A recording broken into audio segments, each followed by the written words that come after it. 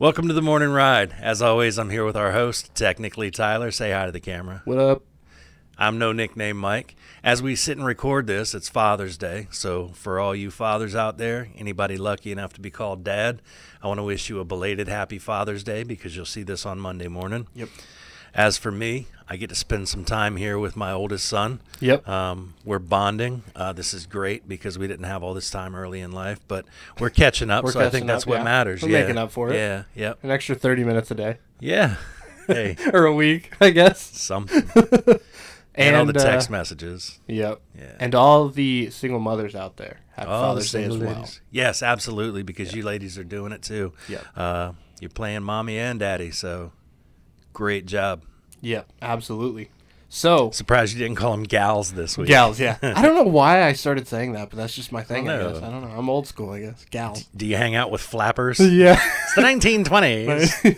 The good old Dust Bowl days and Prohibition. No big deal. Right before the Great Depression. Right, exactly. So we are on episode number 9, dude. Terrific. Holy cow. They haven't canceled us yet? They have not canceled us yet.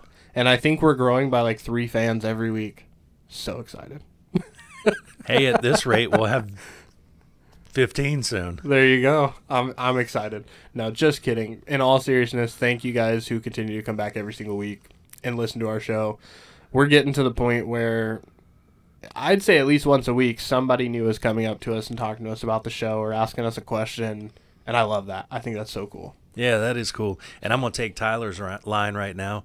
Hit that like button. Yep, absolutely. Put some comments in there. We want to know what you think. And if you're enjoying the show, share it. All you got to do is click one button, and it'll show up on your news feed, and everybody else can see it. So. Well, I would say 2. It's like, then share. Yeah. 2. You're right. 2 buttons. My bad. It's all right, bud. That's what I'm here for. So what is today's topic? I don't know, man. You came up with it. Did I? Yeah. Not a Google search this time? Well, I think you Google searched it. I did Google search it. So the topic we landed on for this week is going to be benefits of riding a motorcycle. I feel like this came up in a lot of our previous episodes about how there are some benefits and there are some drawbacks or risks, I guess you could say. So I thought we should break down what the specific benefits of riding a bike are because there's a lot of them. Yeah, let's fly in the face of convention and say motorcycles are badass. Exactly. Couldn't have said it better myself. That's not flying in the face of convention, though, is it? I guess not. Get us going, bud. All right, man. So without further ado, number 1. And this is something we talk about every single week. You look cool. I would like somebody to do like a mashup video of us saying that. That you look cool on a motorcycle? Cool. I think we've said it at least 5 times. At least. Yeah. Yep. So you look cool. That's number 1. Plain and simple. I don't think there's much explanation that needs to go into that. You just look cooler.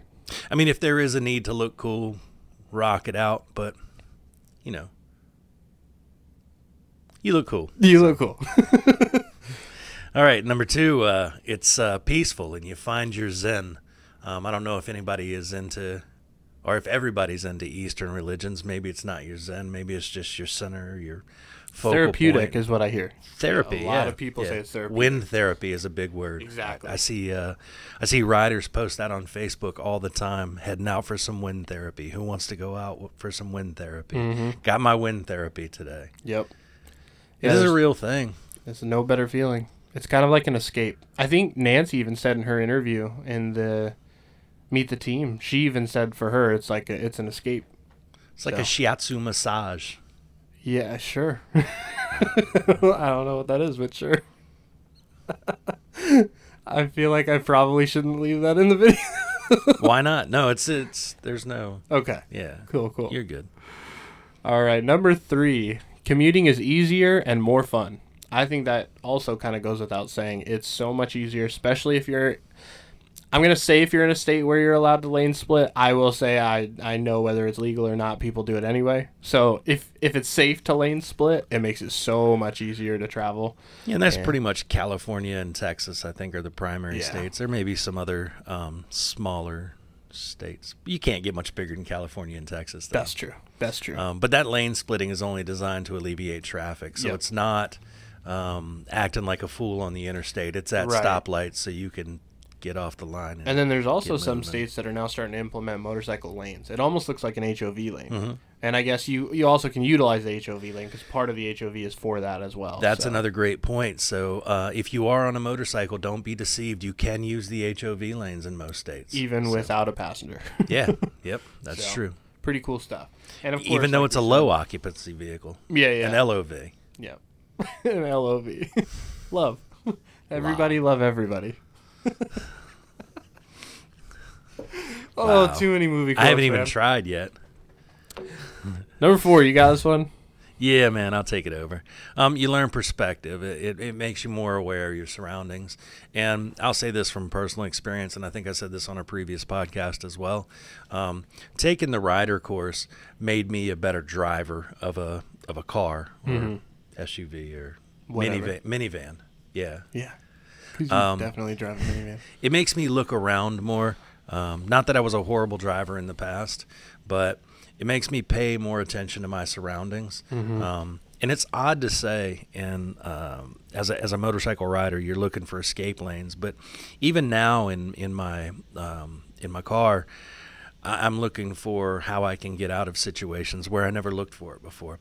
I'm checking my blind spots more. I'm constantly looking in the mirrors. Right. The awareness of the other people on the road is very important. So. Yeah, for sure. And I think it goes without saying that there's a reason, again, that we've repeated that in multiple shows is because you can't hit that point enough that awareness is key when riding. And even when you're in a car. I mean, it goes both ways. So that's one thing we'll always talk about and we'll always preach, and I don't think you can ever say it enough times. Probably not, and probably your insurance agent would appreciate that. Yeah, for sure. All right, man. Number 5. It is better for the environment. I think that's something that a lot of people don't think about, but it's a benefit. There's no negative side of that. No, and I don't want to offend any hippies out there, but cut your hair.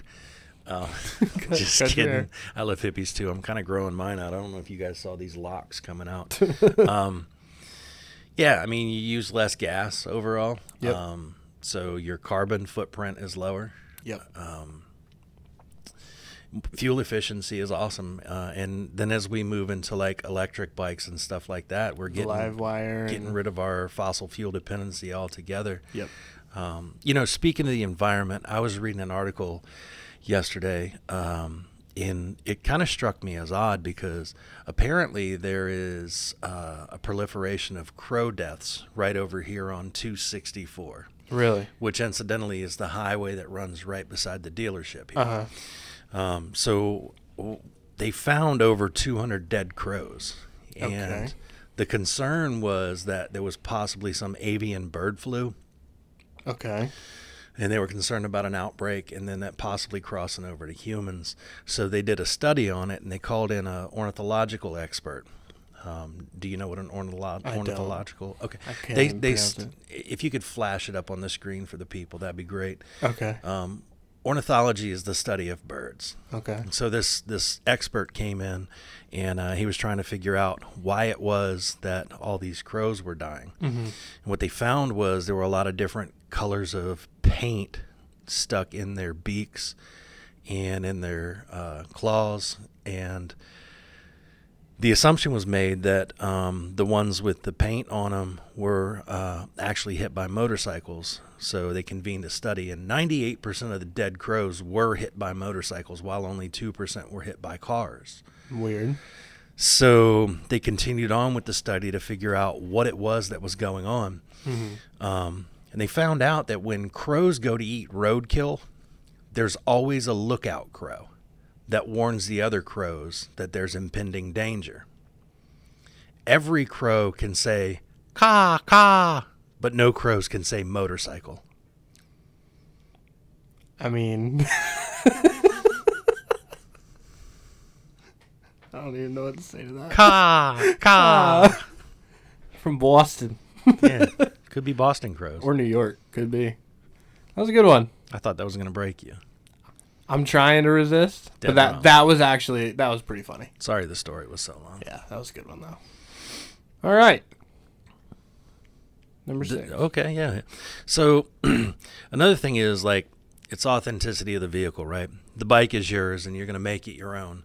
You're going to do upgrades to it. You're going to learn how to wrench a little bit. You're probably going to do minor repairs like changing your oil, maybe switching out spark plugs. This isn't to keep you from coming to see a mechanic to get major work done. Although I know there's a lot of you out there that are rebuilding the engines, doing cam work. Going on, yeah. I mean, it's pretty amazing what people will learn over time. I think one of the coolest parts about it too, though, is how easy it is to get in and start working on it. You don't have to know how to tear a bike apart, or you don't have to know the insides and outsides of an engine in order to start replacing stuff on a lot of these bikes. There are a lot of aftermarket parts, and there's a lot of stuff that Harley even makes that a lot of stuff is what I call plug and play, or it's as simple as taking one bolt off, putting a new item on, and then bolting it back right where it went. Yeah. You know, switching mirrors, switching like face plates and stuff like that, switching bars, a lot of that stuff. I mean, I guess bars could be a little bit more in depth because you have controls and whatnot, but wiring and stuff. Yeah. But for the most part, you can do a lot of things without having a huge vast knowledge, and as you're doing it, you're going to run into stuff where you're going to learn. And the cool thing is you have YouTube. If you need to learn how to do anything, go on YouTube. You can find out how to do it. Yeah, and by no means is this designed to tell you to not bring this stuff in to see a qualified and certified technician. These technicians are magicians. They're technician magicians. That's a good one. I like that. In a lot of ways, I think they're better than engineers. It reminds me when I was in college, I was going for engineering. And I showed up one day with this sweet Road King, looking pretty, choloed out, fishtails, bars. Man, this thing was looking nice. Yeah, and a classmate of mine said to me, "Man, when'd you get that bike?" I was like, "Just yesterday, man." I said, I was walking back from class, going out to my car, and this fine lady she rode up on this bike. She got off the bike and she took off all her clothes and she said, "Take whatever you want." So here I am. I got the motorcycle. He's like, "Oh yeah, that makes sense. Her clothes probably wouldn't have fit you." And so the next day I dropped out of engineering school and went for marketing. But you got a motorcycle out of it. Yeah. A Road King too. Yeah. Wow. That's impressive. Showload. Showload. All right. If you're still with us after those two lovely jokes. Sorry about that, guys. Number 7. It can actually help you be healthier, both physically and mentally. It's a workout. I actually went home and was talking to my dad, who's been riding for 40 plus years at least. And I mentioned that point to him because I actually was reading a couple of studies that have been done. There's colleges that have done studies on this, that there are tons and tons of proof out there that physically it makes you stronger, which I think that's kind of obvious, but there's a huge mental gain that you get out of it. So it's not just therapeutic, but kind of going back to what we said earlier, it changes your perspective. You're thinking much more. And one of the studies that they showed was you are making so many more decisions so much faster, so your brain is working so much quicker than it normally would. Where when you're in a car, unfortunately nowadays there's a ton of distractions, and so people just aren't as, involved when they're driving versus when they're on a bike. Kind of dispels the myth of the dumb biker. But, I mean, completely. The other is true, that, maybe bikers are a little bit safer than car riders because we don't have our phones in our hands sending text messages or making phone calls or, doing whatever it is that people in cars do with their phones. Right. It is a full body workout. You'll get legs, you'll get back, you'll get core. Never skip leg day. Yeah. You don't want to be that guy that skips leg day. Because you want to be able to hold that thing up and sitting at a stoplight. Yep. So I thought that was really cool. I thought it was very interesting that there were a lot of very big schools that were doing studies on it. I thought that was really cool. Yeah, and something else that fits perfectly into this and something that maybe we don't talk about enough is, especially on sport bikes, right? Like Ducatis, you're going to be leaning and... Oh, yeah. Yeah, I mean... That's how you turn on those things. They don't have much of a turn radius. Right. So, yeah, that's actually a really good point that I don't think gets brought up enough. Yeah. So, cool, man. All right. So, another great thing is you get to meet a wide array of people from all walks of life, and trade stories. Everybody's got a story about their best ride, what got them into motorcycles, why it is they chose the bike that they chose, their favorite road trip with friends, stuff like that. And you're going to meet, like I said, people from all walks of life. You're going to meet a welder. You're going to meet somebody that works on the docks. You're going to meet a lawyer. You're going to meet a doctor. Military. Tons of military here. Yeah. That's what we meet every single day. Police, you meet tons of stuff. Firefighters. Yeah. Riding a motorcycle is definitely a unifying thing. Yep. You could come from, like you said, all walks of life, and it's cool because it's a common ground for everybody and a common interest that everyone can share. And then even on top of that, even from someone like my perspective who does a lot of the video work for Bayside, there was a guy last year that came in, and actually he has traveled to all 7 continents, and he's rode a Harley, specifically a Harley, through every state in the United States multiple times, and through every single country and every continent except Antarctica, because of course, obviously, that'd be a little bit tougher. But he's been to Antarctica, and we interviewed him last year. I'll throw a link on the screen right now to that video. It is on our YouTube channel. Super cool guy. Showed his story, showed his he had a bunch of photos that he had like on a big poster board, showed us where he was playing with penguins and all this other stuff. Like, the dude was legit, and he had a picture in all 4 corners of the US on his Harley. I want to play with a penguin. Yeah. Yep. I at first, when I was talking to him, I was like, so you're telling me you rode a Harley in Antarctica? And he's like, no, I just went there. I was like, that's still cool. That doesn't make that any less cool. Yeah, there's not a whole lot of people in the world that can say that. So even though it went from being a Harley thing and a bike thing to just talking to someone who's been to Antarctica, I never thought I would ever talk to somebody who's experienced that. So really, really cool stuff. I mean, when Mike said you get to meet people from all over the world, you're not kidding. So right. Yeah. So number 9 on the list. I think this one is one of the most talked about. It's just the freedom of riding a bike, man. Freedom. You can go places you can't go in a car, or you shouldn't go in a car. Right. There's so many different experiences that you will have that you wouldn't have in another type of vehicle. And you feel the road. You're one with the road. You've got, if you're riding with a group of people, I mean, the experience of riding in a group and being that in it and that focused on it, I think is just one of the coolest things, and just letting go and enjoying.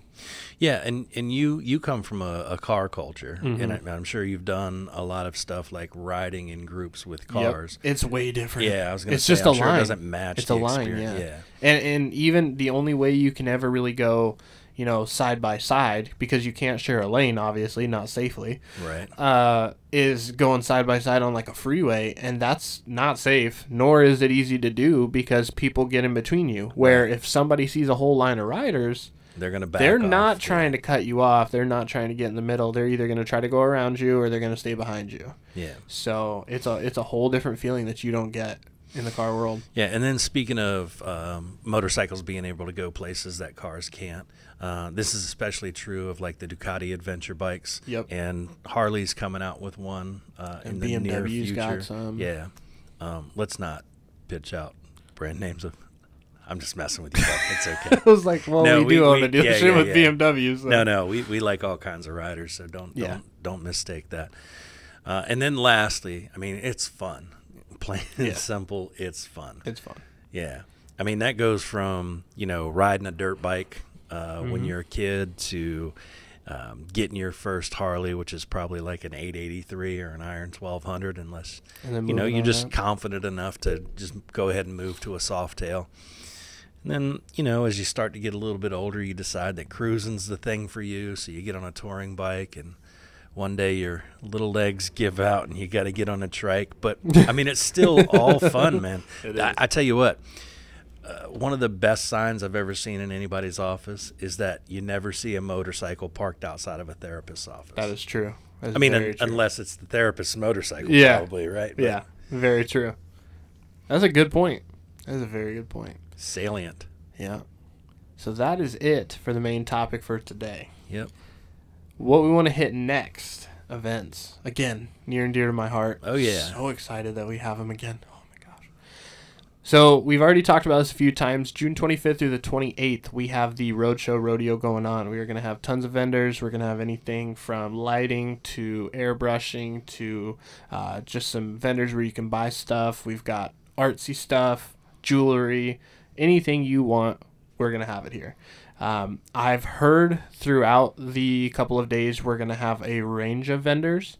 Some days we'll have more than others. Some in, some out. Yeah. Yep. But for the most part, we're going to have a pretty big lineup. But that leads me to another point. So I apologize. Negligence. To William for this. You know who you are, William. But we haven't talked about this, and we need to. On June 27th, so it's in the middle of the Roadshow Rodeo, which is why I overlooked it, is a massive event that's going on June 27th. It's the Boss Show, which stands for Bustin' Out Sound Series. What it's going to be is going to be a bike show. It's going to be a sound contest for bikes, so a little bit different than the car one that we did.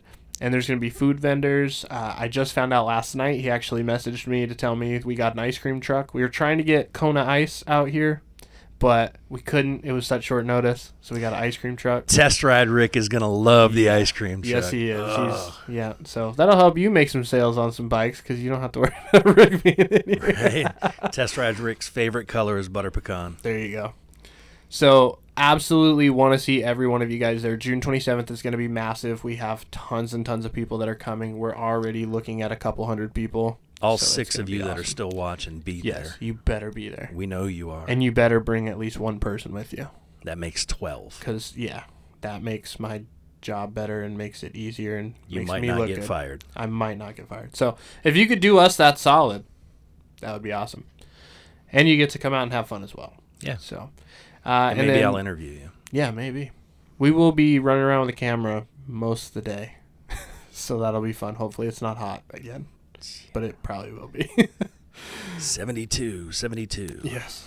And then last but not least, July 11th, we have the Sons of Poseidon ride, the 6th annual poker run that ends at Bayside. Again, like we said last episode, it's going to be a party. Yeah, this is usually a big deal. So. Yep. It does go to benefit great charities, so of course you want to come out and be a part of that. And as we get closer, so right after this next event, so probably next week, we're going to go a little bit more in depth on that and talk about what charities and exactly what to expect. Awesome stuff. Marketing guy. Cool, man. Deals of the month. 20% off helmet trade-in, still going on every Sunday. Bring in your DOT-approved helmet, used, worn to hell, whatever. We'll take it. Trade it in. You get 20% off a brand new one. Yep. Protect your skull, sucker. Yep. And then we got 20% off all in-stock exhaust pipes. Currently still going on through the 30th. I haven't heard any changes to the deal. I know I mentioned last week that there may be. Currently still going on through the 30th of June. So get on down here and get your bike loud. Make it loud. Get proud. All right. Last part of today's show. So cool. Last part of today's show. No, not that it's the last part, but this is so cool. This is cool, yes. So there wasn't really too much going on in the Harley world right now. Pretty much same thing. They're getting back into the groove, whatnot, and making big decisions for the company. Trucks are showing up. We've Yes. gotten in a lot of bikes. Oh, yes, we have. I think we had 19? 19? 19 on the last I was going truck. to say 12. Yeah, 19. Yeah. And boy, that was a sight to see. Yeah. If you go, well, you're already on our Facebook channel if you're watching this. Go to our photos. We have a photo of the whole lineup of them. It looked sweet. Whoever took that photo did really good. I don't know if it was you or Rick or I Dusty maybe. I don't know. I wasn't here that day, but it was a sick picture. It's like shows the whole line of bikes at a cool little angle. So anyway, check that out. But last but not least, we have Ducati news. This is sweet. So I don't know who it is because I didn't spend the time to figure it out, but we're going to watch it anyway. Let's do it. Somebody created a life-size Lego Ducati Panigale V4R. I don't care if you care about Ducati or not. This is sick. The adult child in me is like, yes. Well, you just have to watch how giddy I get because this is the first time I'm seeing this video. So we're going to go ahead and roll this. We're going to put it on the screen now, and you're going to watch it while we watch and react with you. Wow. Mike hasn't seen this yet. I only watched like 10 seconds because I didn't want to ruin it. All right, we're going to go ahead and play it. So it's Lego Technics, so it's not just basic Legos, but these are... Yeah, so I used to have a lot of Lego Technic stuff, especially a lot of Star Wars Lego Technics. You probably still do, don't lie. Actually, I gave them to a friend's son, and I hope he's taking good care of them. But yeah, the Lego Technic stuff, it was droids. They had a lot of parts and stuff. Cool stuff. Even some battery operated. Wow. Yeah, this, look at that thing. That's crazy. You know, if it'd be awesome if they put I guess they'd have to work with a bunch of motors to do it, but if they made that thing mobile.